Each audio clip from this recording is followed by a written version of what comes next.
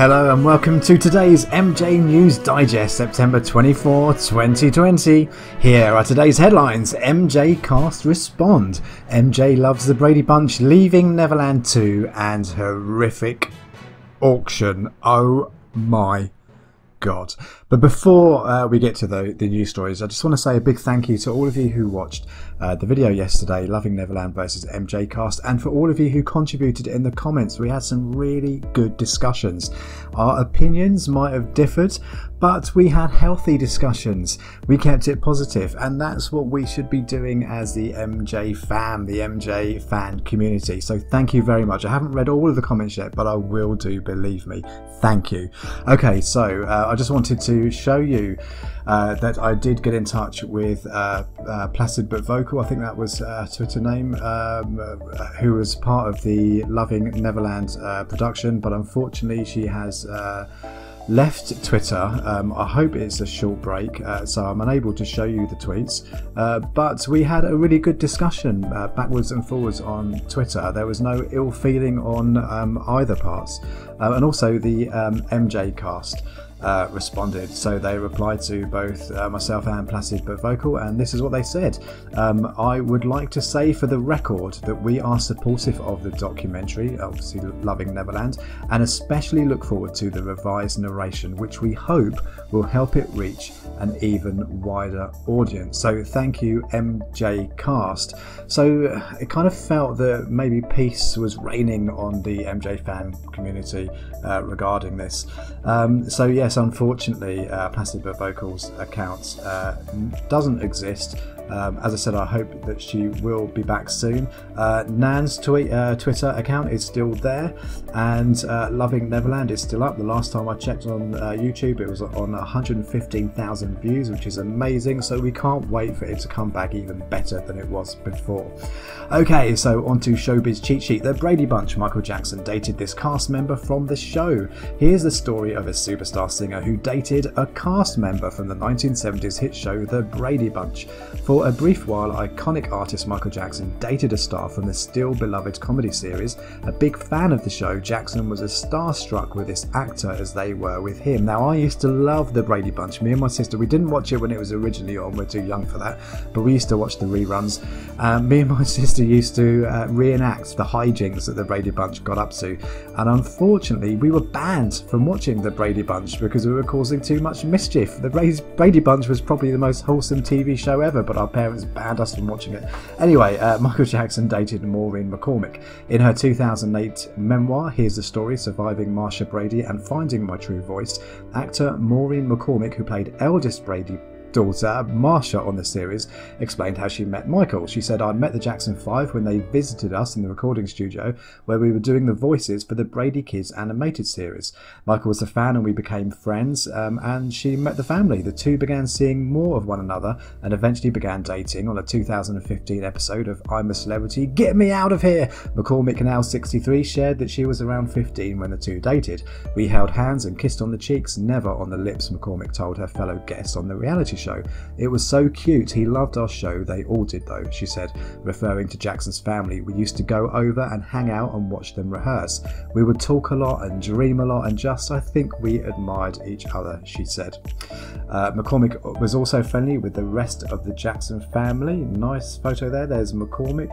I think that might be Michael there. I'm not entirely sure. I think it is, judging by the previous photo.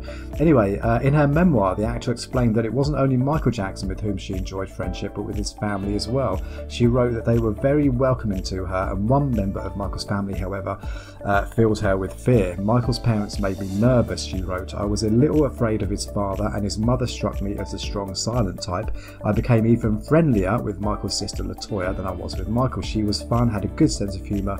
She used to confide in me about how strict her parents were. It was funny. We were shopping buddies, and when I picked her up, she would always say that she couldn't wait to get out of their house. Thank you, Marsha Brady. Okay, so on to some unpleasant news. So this is from Twitter. from MJ Repository. Dan Reed, citing Channel 4 and a to-be-determined US network, has just been granted access to bring his equipment to all future court events starting tomorrow, obviously regarding Wade versus the estate. Dan is the only one who made such requests with the new judge to have as exclusive coverage to splice and edit for Leaving Neverland 2. Now, we knew this was happening. This is the court order, I guess, giving Dan Reed permission. There is an address on here. Don't worry, it's not Dan Reed's home address. It's the business address. So yes, we knew this was happening. The estate have known that this was happening for a while. This is confirmation. This was filed on the 22nd of September. Some of the replies to the tweets are asking why the estate haven't filed the same thing, you know, asking the judge if they can also film, but the estate haven't done that, and the estate have said that they will not give any information about their legal activities. So, Leaving Neverland 2 is happening. Get ready. Okay, so this is that awful exhibition from the Memorabilia Expert auction. This is their website, Michael Jackson, the most collected artist in the world. It ends on September the 26th. Before we view the collection, let's just have a look at this front page. So it says here, what should you believe? A new documentary called Chase the Truth has been released. That's a bit behind the times, isn't it? Defending Michael Jackson against and it refers to the allegations. And it refers to Leaving Neverland, but there's loads of links here on this front page, and if you click on the Michael Jackson link, it brings you to NME and their collection of Michael Jackson news stories, which aren't particularly positive. Let's go back. Always going a bit slow, isn't it? Here we go. So scroll back down to the Leaving Neverland. It's interesting that the Michael Jackson link doesn't link to michaeljackson.com, but I can guess why it doesn't.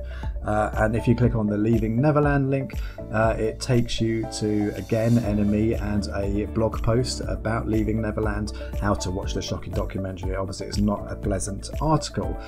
So it's clear that this auction house are courting controversy, obviously with the items, and also by packing their front page with all these negative links.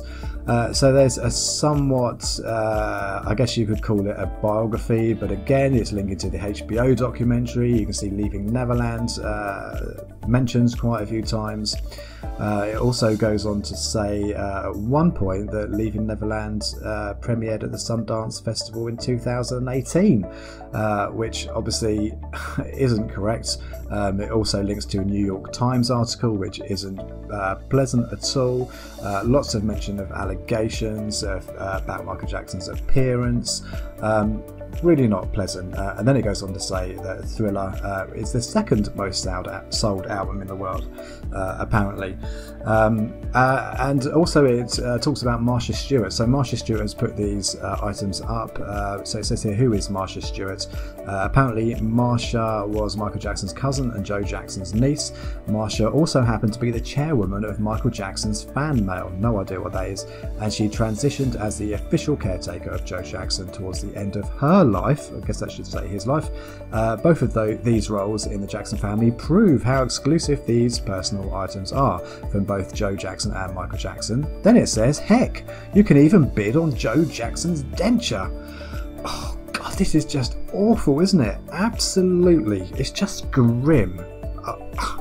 And obviously there's a bit here about the never seen before Michael Jackson's IV bag right before he died. Oh my god, I will be sharing this, but first of all, let's just have a look at some of the videos on their official website. This is the first one. I won't be playing the whole thing, believe me. There's nothing more iconic than Michael Jackson, pop star, king of pop. And this is a shirt he wore to the Grammys. Did he wear that to the Grammys? I don't remember Michael Jackson ever wearing that to the Grammys, and she isn't convinced either, and you'll see why in a moment. And that armband, I don't think I can recall Michael Jackson ever wearing that MJ armband. His MJ, his band that he wore, which is just so important. I mean, that he always wore that armband. Did he? We don't have a photo match, however, it does have a Grammy pin. They don't have a photo match, but apparently that shirt does come with a Grammy pen, so they can't verify that this is actually Michael's. Like this, as we can see. He wore shirts like this. If anyone bids on this crap, they've absolutely lost their minds. Okay, so the second video, oh, so it hasn't been uploaded yet. Either it hasn't been uploaded or they have deleted the video. Not very professional, is it? When you're asking for 2,500 for an IV bag. Third video, this is Michael Jackson's wig, apparently. Just by looking at this wig, I know that you know who this is. Oh my gosh, whose wig could that be? Who? It's Michael Jackson. Never. And just by the hairstyle alone, you know this is Michael. Michael unfortunately had that incident during the commercial where he actually burned, you know, his hair, and he was wearing wigs ever since. Burnt his hair? This comes directly from the Michael Jackson collection. A wig like this sold for $80,000 plus. Okay, this wig comes directly from his closet. From his closet? Who stores wigs in a closet? And the photos that she is showing do not show Michael Jackson wearing that wig at all. Style here. Again, she's saying it's the same style. She's not actually saying that this is the wig that Michael Jackson wore. Don't fall for this bullshit. I'm sorry for swearing, but I think I'm going to be swearing quite a bit during this. And the fourth video, again, is something that hasn't been uploaded, or maybe it was deleted. There was one other video on Twitter which I'll show you now, which is Marsha Stewart herself with the IV bag. So let's just have a look at this. I do apologise for this. Bloody hell. Oh. My name is Marsha, and I'm the cousin of Michael Jackson. I went shortly after Michael died. I went to the house on Sunset. I mentioned that he was ready. I was able to go in and go to the bedroom. When I went in the bedroom, it was a bed there with some juice. It looked like a sandwich was partly ate, and I noticed this. This was over by the stand, and what I did, I took it and put. So she's basically saying that she stole this from Michael Jackson's bedroom after he died. Isn't that tampering with a crime scene? It's just beggars belief. This actually belonged with Michael Jackson. It had some white, like milk fluid inside of it, which later on dissolved. But this is actually... Okay, so that's complete bollocks. She's saying that it had a white milk fluid in it, obviously referring to propofol, but that according to her it dissolved. Propofol is an emotion, is an emulsion. Emulsion does not dissolve. Michael right here, DNA. That's what. Jesus Christ. And this is one of the IVs, the last one actually that he had in his arm when he died.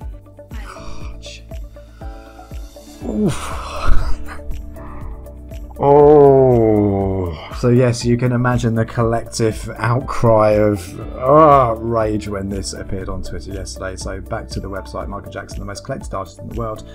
View the collection, must we? Let's have a look at what else is being sold. Oh, okay, so we have some, we're not going to go through all of it, I'm just going to give you a little taster of what's for sale. Michael Jackson worn shoes, apparently. There's the IV bag. So the starting bid is 2,500. There is already a bid on there. Why is there a bid? The page has been viewed almost 500 times. There's the video and blurb. I haven't read this. I've got no intention of reading this. Why would anyone bid for this? Oh my god. I don't even believe that this is... I don't know. Did she take this? Something isn't quite adding up with this. Michael Jackson wig, we've seen this, but look at the way they title these lots. So it says Michael Jackson worn shoes. It's not actually saying that Michael Jackson wore the shoes. Like for example, this Michael Jackson stage used shirt. Stage used shirt, what does that mean? Does that even mean that it belonged to Michael Jackson? Again, Michael Jackson worn boots Givenchy. Did Michael Jackson actually wear them? Or are they boots that have been worn down? I don't know. There's something is really shitty about this whole thing. Something's a bit fishy. It doesn't add up at all, and I just cannot believe the depths that people will go to make money off Michael Jackson and the Jackson family. Maybe I shouldn't be surprised. Maybe at this point none of us should be surprised. This is it. Apparently Michael Jackson worn jacket. Yeah, Michael Jackson did wear a gold jacket during This Is It, but if you look at a close-up of this photo, this jacket is sequined. The gold jacket Michael Jackson wore in This Is It was not sequined. There are platinum discs, there are hats, and there's this, Joe Jackson's dentures. It's not often that I'm speechless. But I'm pretty speechless right now. Absolutely fucking disgusting. The whole thing is just grim. Oh, anyway, so let's get on to something a little bit nicer. This is my YouTube recommendation of the day. Michael Jackson hospital visit, Washington, January 1993. Let's cleanse our palate with something short and sweet. It's only 40 seconds. I will link it in the description. Mr. Jackson, 2, 3. I don't have a fucking here. I got it.